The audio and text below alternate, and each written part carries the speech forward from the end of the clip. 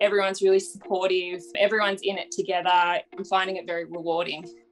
We're never going to make as big of an impact on patients ever in our entire lives as we are now. I'm Peter Chan. I'm an intensive care specialist. I've been working at Eastern Health for the last 5 years, which comprises the 3 ICUs across Box Hill, Maroondah, and Angus hospitals.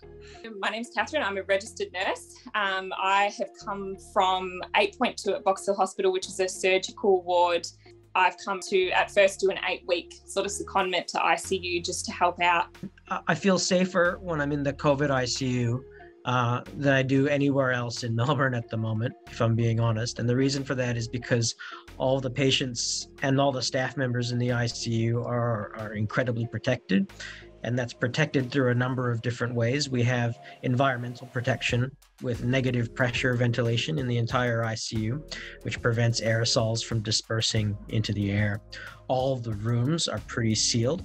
And so anything that happens within one room generally gets contained within one room. We've got the full PPE, and then we've got the spotters there as well, which is really helpful just to make sure that, you've done everything properly, your gown's fully covered at the back. Every shift we're doing the saliva COVID swabs, and then at the end of basically your last day at work for the week, you do the COVID swab as well. So, there's quite good protection, with the PPE plus the surveillance program as well.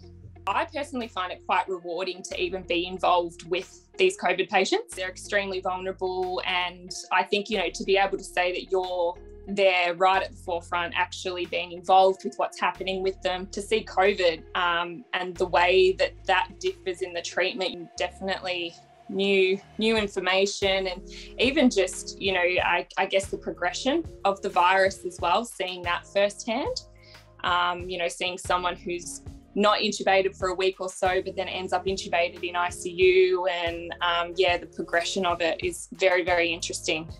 Apart from the fact that everyone hates their PPE, which I think is just understandable, the general vibe is pretty good. We all, I think, are under the understanding and know within ourselves that we're never going to make as big of an impact on patients ever in our entire lives, ever again, as we are now. And so, we gripe and we complain about these little things like PPE, but the reality is I think we all go home at the end of the day and feel like we've made a big difference. That's why we do it. That's why we signed up for this, is to do something special like this and help others. We wouldn't get into healthcare if we weren't interested in helping others. I was a little bit nervous going into ICU, not really knowing what to expect, how it was going to be received, having non-ICU staff in the actual unit.